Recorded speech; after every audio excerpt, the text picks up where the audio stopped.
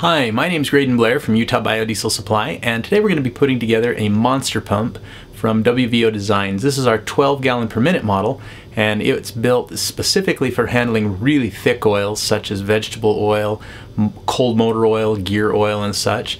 And so we'll show you how we're going to put it together.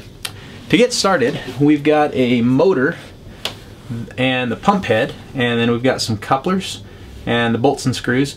The tools that you need to put this together that are handy: I got a rubber mallet, I've got a pipe, which you'll understand why a little bit later. Nothing special about this pipe, it's just a long pipe that I can grip with. I've got a number 10 open-ended wrench. I've got a 7/32 Allen wrench, and I've got a 3mm Allen wrench as well. And then we've got all the parts that come with the pump, and so we'll get started and put this together. The first thing we're going to do to put this together is put the handle on. You're going to need the motor, the handle, and the bolt to mount the handle to it. So we'll turn this sideways and get started.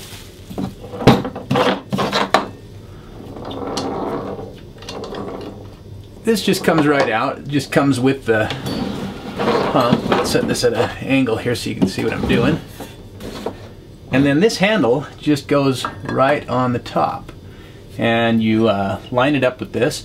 One thing I found that was helpful is I took the screw that went in it, and because there's some paint on there, I took my 7/32 wrench and I just kind of screwed it down and cleaned that thread out. So it's a little helpful. Once you got that out of the way, go ahead and mount this handle on the top here. Put the bolt in. Get that lined up with your hole. One of the things that's handy is this handle has a hole right through the top to put this down.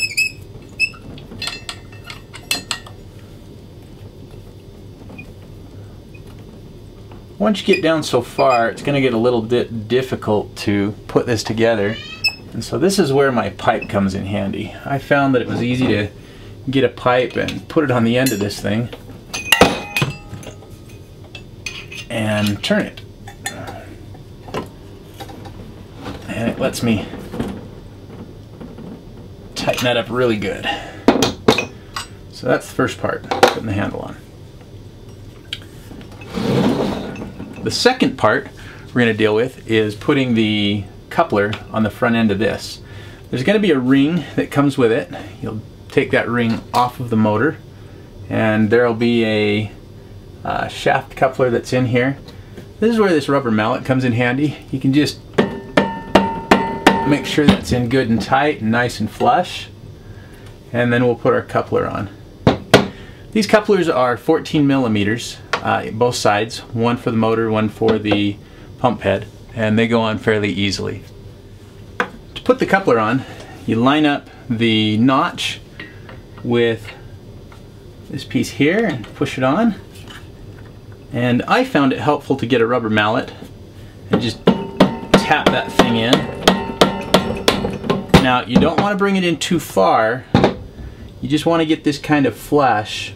This little piece is sticking out a little bit. We don't really want it sticking through because we don't want it getting in the way of our rubber gear. So again, I'm just tapping this until that's flush. There we are. Okay, now I'm leaving everything loose on the set screws, and I'm doing that on purpose so that once I put the pump together, if I've got this too close, I can move it around. So don't tighten your locking your set screws until everything's together. Okay, at this point, we can put our rubber piece in there, and now it's time to work on the pump head. The pump head will also come with a key to go inside this shaft. It's loose, and so you have to put it in, and I found it helpful to use the end of this hammer just to knock it in and make sure it was in.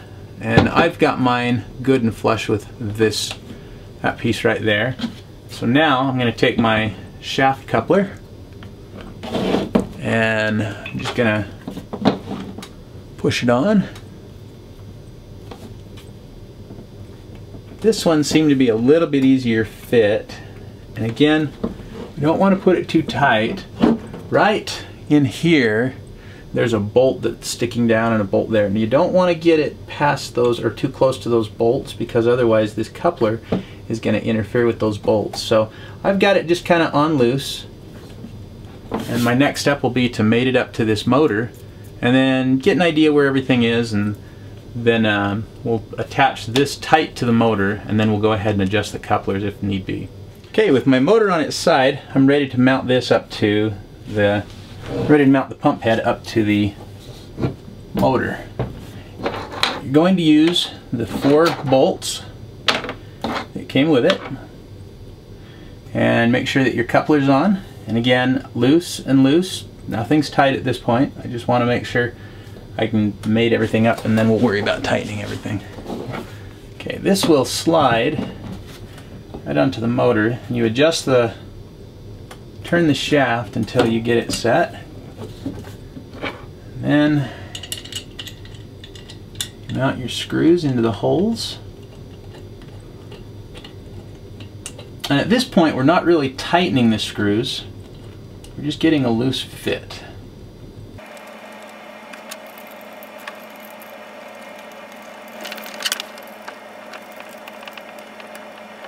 Okay, once your motor and your pump head are mounted together, now you can go ahead and tighten these up, and then we'll adjust our couplers.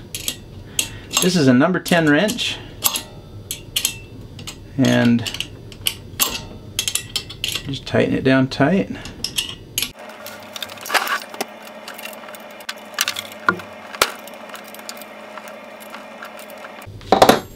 Okay, with everything in place, now you can adjust any of the play on this, and I've found it helpful to use just one of these to move that coupler around. Now, you don't want it snug right exactly against, but you want it tight enough that you don't see a whole lot of daylight through there. So I'm just snugging mine up pretty good there. That looks good. And I'm going to rotate that shaft. Make sure that nothing is binding. And then I'll tighten everything up. Okay. These bolts are a number 3 millimeter wrench. The set screws there.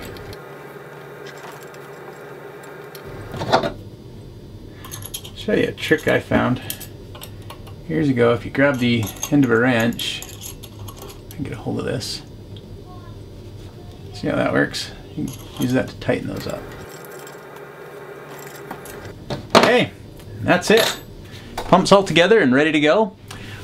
We recommend that you put a little bit of oil in the gears in here before you use it, just to lube things up the first time.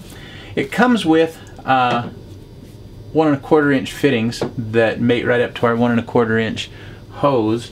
You want to Teflon tape these before you screw them in, but they're threaded and they'll fit right in those ports. If you don't want to use our fittings, you can always use other fittings as well. And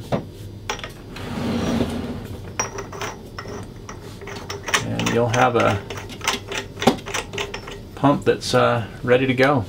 This pump is kind of nice because it's got a handle on it. And this handle really makes for hauling this thing around easy. It's nice and heavy duty. We'll back out here a bit and show you. You can grab it here. It's weighted really nice because it's a little bit front heavy.